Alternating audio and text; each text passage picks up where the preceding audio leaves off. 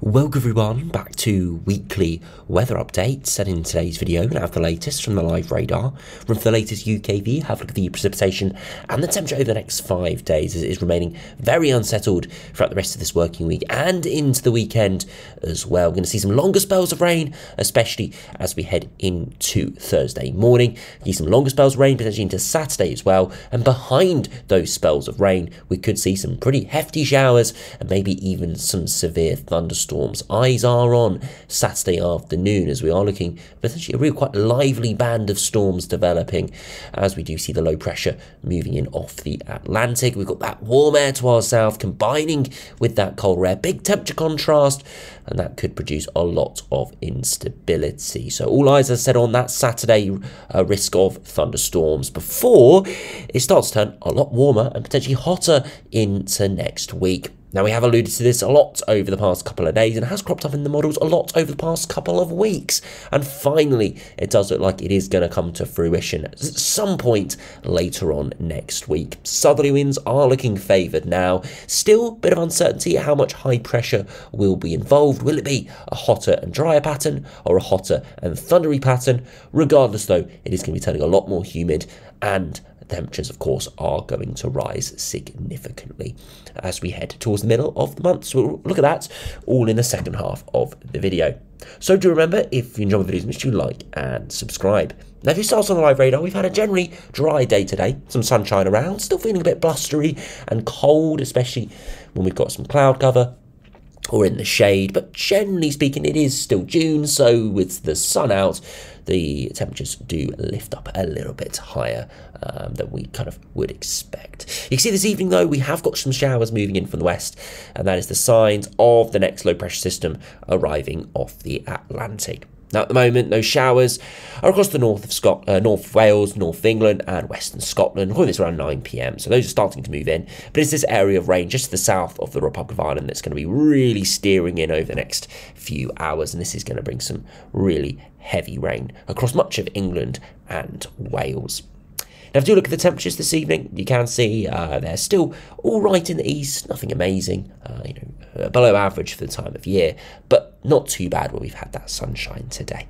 Much poorer further northwards and westwards, where it's feeling more like mid-spring than early summer.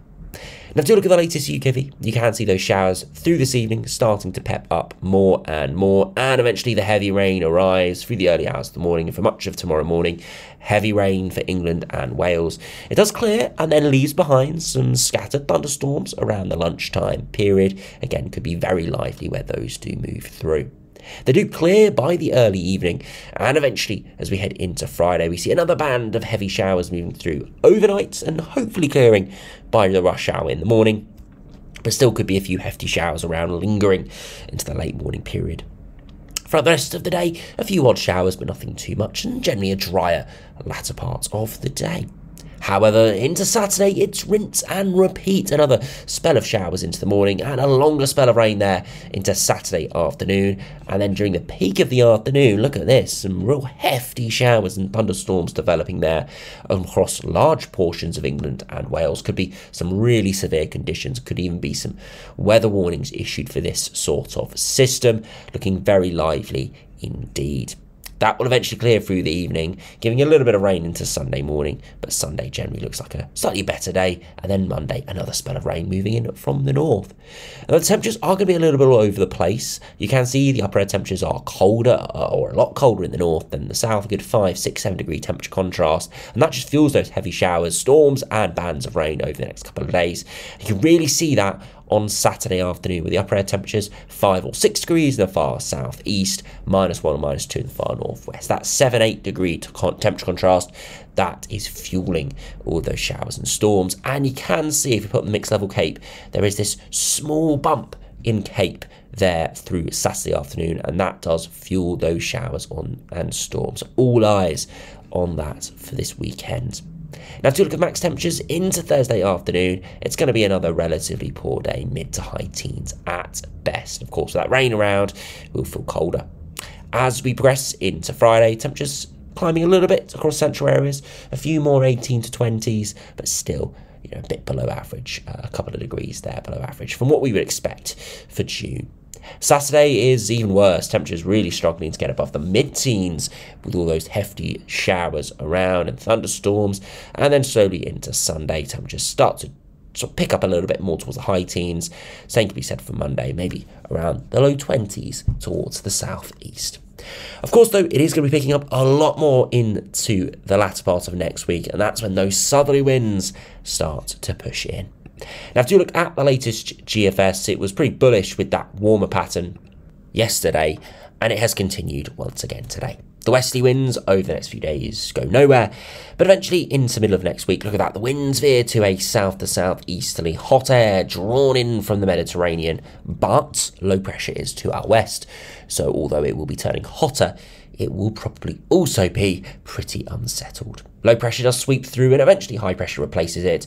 Not quite as hot air in place there. You see upper air temperatures hovering around the 5 to 10 degree marks. We are looking at low to mid 20s, nothing special, but still warm and still hopefully a bit dry there as we progress towards the end of the month or our final third. You can see if we run it back, that southerly wind arriving next week, potentially getting up towards the 15 degree isotherm there, before eventually swept away by that small low pressure system before eventually high pressure gets back involved. Now the GEM is also pretty bullish with that hotter pattern. Westerly winds continue over the coming days. Eventually that southerly flow arrives later on next week, but again that low pressure system is nearby.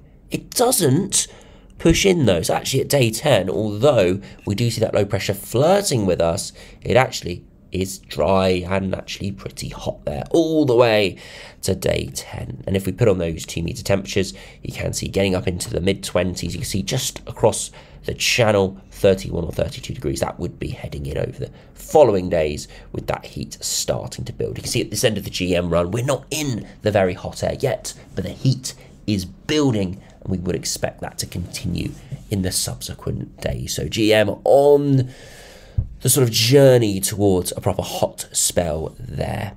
ECMWF this evening is pretty similar. Again, low pressure systems continue to come in off the Atlantic. Eventually, southerly winds arrive into the middle of next week. Again, low pressure out to our west is unstable, but look at the air mass around the 20 degree isotherm, potentially just skirting the far southeast. Fresh air moves in temporarily with that small low pressure system, but you can see with the pressure patterns, high pressure is building back in and it will be coming back in with a south to southwesterly, and you can see all of that warm hot air to our southeast would be wafting in and we would go once again back towards the mid to maybe high 20s.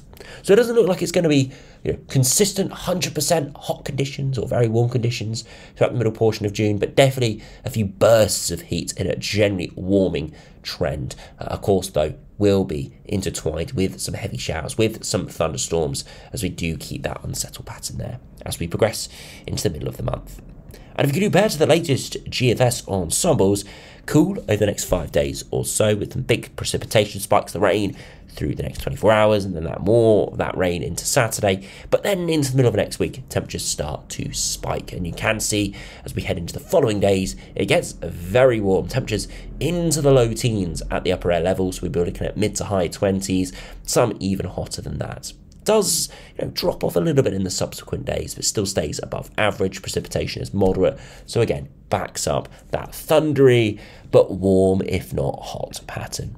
And if you do look at the 2 meter temperatures, look at that upwards trend over the next 10 days or so, from 16-17 degrees over the next couple of days up towards the mid 20s come probably a week, about a week to 10 days time. So yes, not great at the moment. We've had a decent day today, but it's going to get worse over the next couple of days. But definitely improvements as we head further and further into the first month of summer.